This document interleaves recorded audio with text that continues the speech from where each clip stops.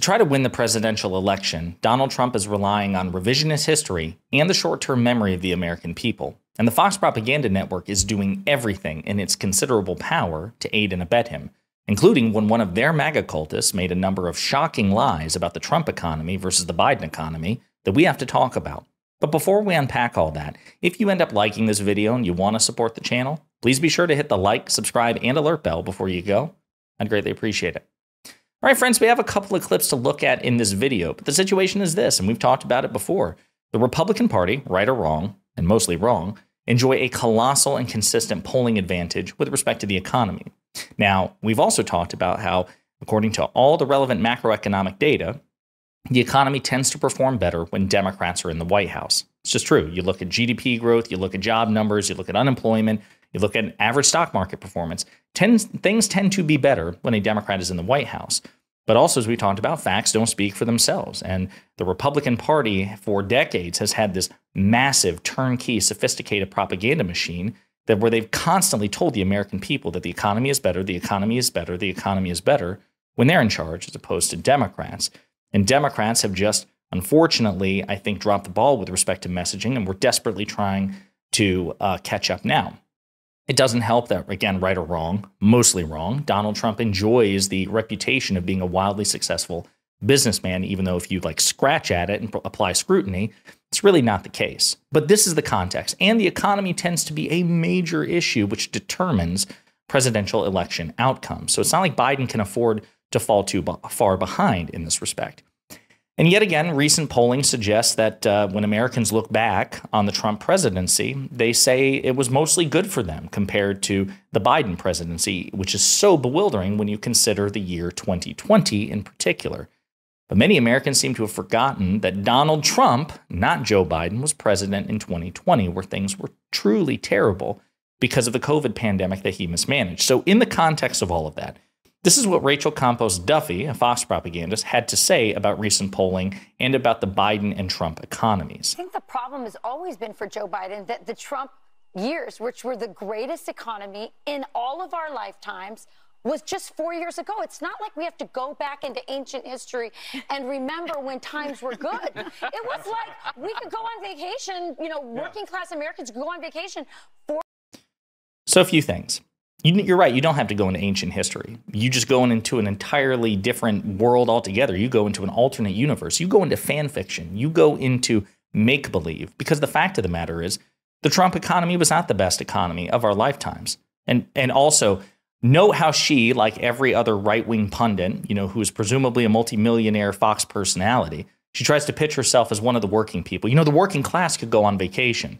Well, as people pointed out, during the Trump administration in 2020, most people couldn't afford to go on vacation, either because they risked contracting an incredibly dangerous virus, the coronavirus that Donald Trump was mismanaging, or because the United States under Donald Trump had to impose travel restrictions, right? So that's just simply not the case. But all this relies on this notion that Donald Trump wasn't president in 2020, that was some sort of nebulous year. As a matter of fact, Republicans and the Fox propaganda network often go out of their way to insinuate that actually Joe Biden was effectively the de facto president in 2020, that he was responsible for the Black Lives Matter protests, that he was responsible for the Twitter censorship of Hunter Biden, which also the Hunter Biden story, which occurred in 2020 and which was vastly overstated. But basically that all the bad things that happened on Donald Trump's watch when he was president in 2020, Trump's not responsible for, which again is just this egregiously absurd standard that we would never, ever, ever hold any other person to. And certainly they wouldn't hold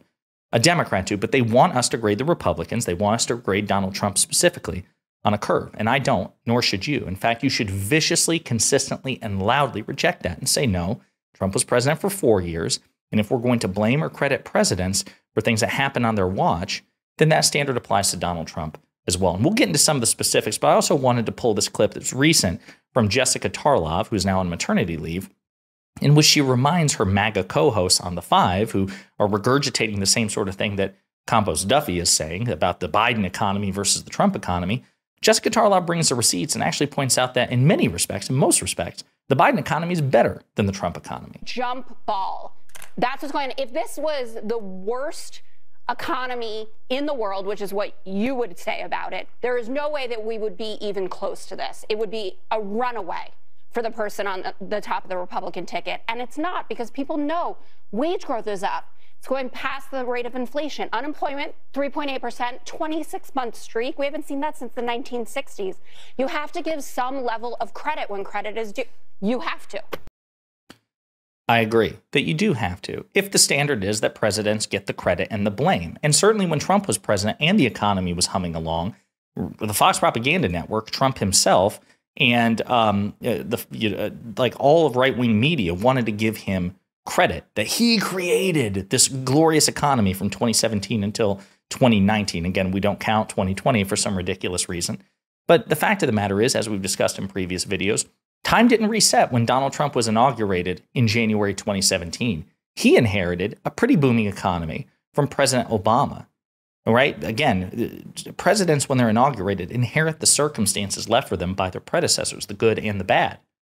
So Donald Trump inherited an economy that was recovering pretty well from the recession that happened under George W. Bush, the previous Republican president.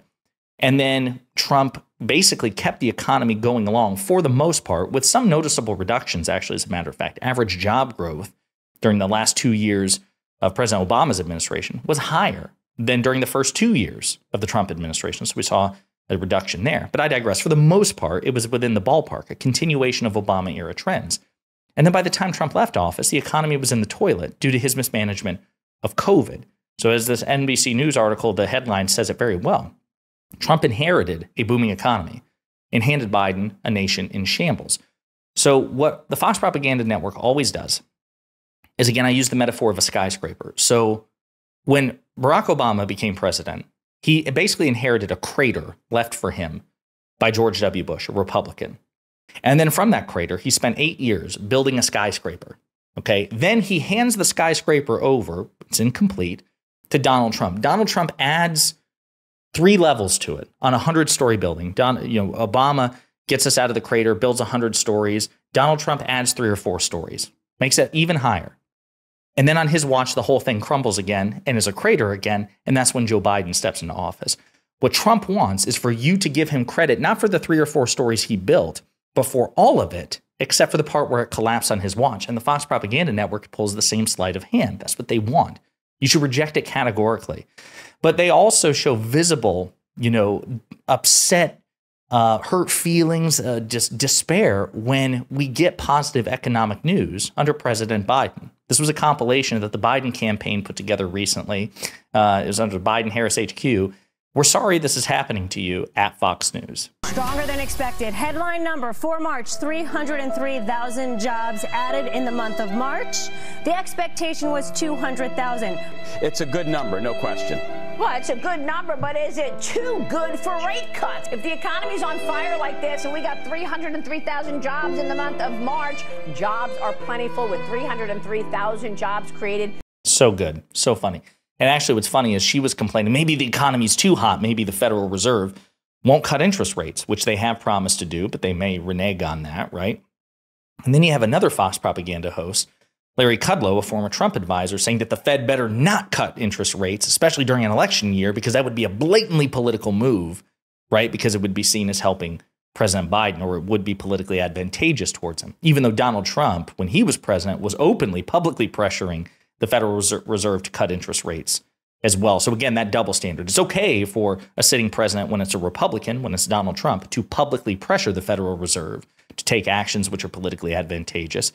But it's improper, it'd be wrong for the Federal Reserve on its own volition, just because they think it's appropriate, to take actions which would incidentally be politically advantageous to a Democrat. Again, you see how that works? Super gross stuff from the Fox Propaganda Network, which we have to constantly point out and mock, as well we should. It's our moral prerogative. Also want to point you to this Intelligencer article written by Jonathan Chait, who has gotten some things wrong in previous articles that we've talked about. But he says, Paul Krugman is right about the economy, and the polls are wrong. Sometimes experts are wrong, but not this time. Paul Krugman being a Nobel Prize winning economist and somebody who has been, a staunch a champion of the so-called vibesession theory, which is that the vibes surrounding the macroeconomy under President Biden are simply in stark contrast to the macroeconomic data, okay? That there's people's vibes are conflicting with what the actual data says. And we're not going to read the whole article, but this first couple of paragraphs are worth reading. One of the most uncomfortable arguments to make in America is that the people are wrong. It's especially uncomfortable when the subject is something that you experience in a more comfortable, privileged way than most people. And so when liberal economic elites insist the economy, which opinion polls consistently find the public considers terrible, is actually very good, it makes liberal economic elites come off badly. Paul Krugman is one of those dreaded liberal elites who believes the economy is actually good. So, at a much lower level of confidence and frequency, am I, referring to Jonathan Chait. We developed a number of explanations for why people believe an economy that the Wall Street Journal recently called the envy of the world is so awful. And it goes into it. The fact of the matter that, poll after poll after poll shows that respondents believe that their personal finances are actually pretty good under President Biden.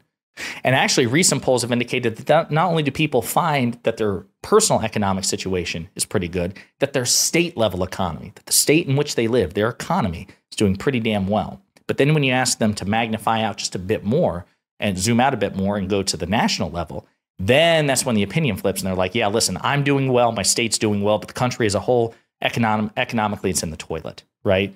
This is a jarring dysfunction and asymmetry between the macroeconomic data, which doesn't lie, and the widespread public sentiment. And listen, I believe that at least part of it is because the Biden administration, the Democratic Party, and those of us who are not conservative have just not with one voice been consistently talking about these things. We just assume facts speak for themselves, and they don't. I'm sorry, I just don't buy that they do. I do not buy that they do. And the proof is in the pudding because the Republicans, especially Donald Trump, have never allowed the facts to speak for themselves. As a matter of fact, they very often say things in contradiction to the facts. They just lie. Donald Trump can never go in front of a microphone without telling the American people again and again and again and again and again that the economy was amazing when he was president. In 2020, when COVID was crippling the economy, he kept saying how great the economy was.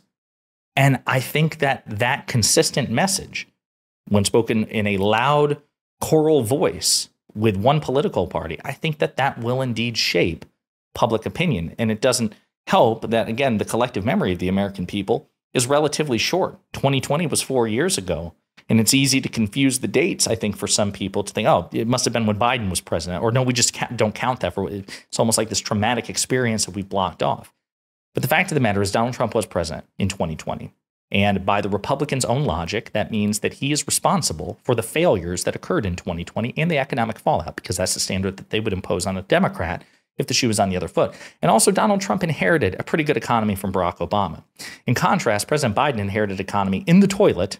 And right now, the economy, as the conservative Wall Street Journal says, just objectively, from a macroeconomic level, is indeed the envy of the world. Let me know what you think in the comments.